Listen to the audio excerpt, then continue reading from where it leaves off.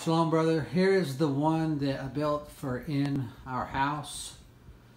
As you can see, I actually put the, I don't know if you can see in the video or not, but the light bulbs are the flickering style, so it looks pretty cool. Actually looks like there's a real fire on top of it. And on this one, it's just like the outside one. It's all PVC.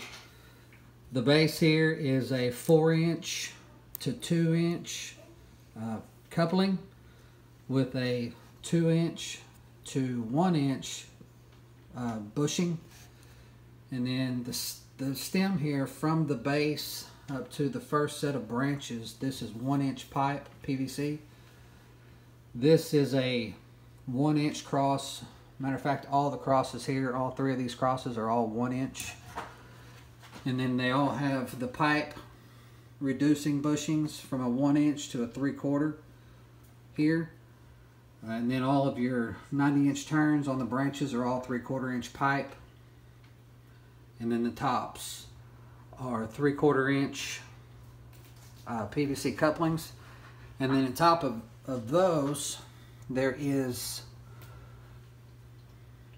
a 3/4 inch to 1/2 inch pipe bushing.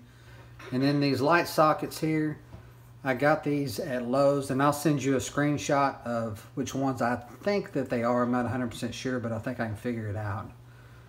But this is the one in the house. It is approximately 27 inches tall. I also put a toggle switch on the power here, and here's the cord that goes to a plug.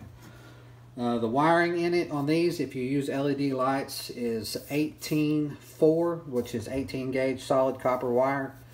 And then it's just ran through all the branches here, and then wired to each socket individually with all the neutrals wired together.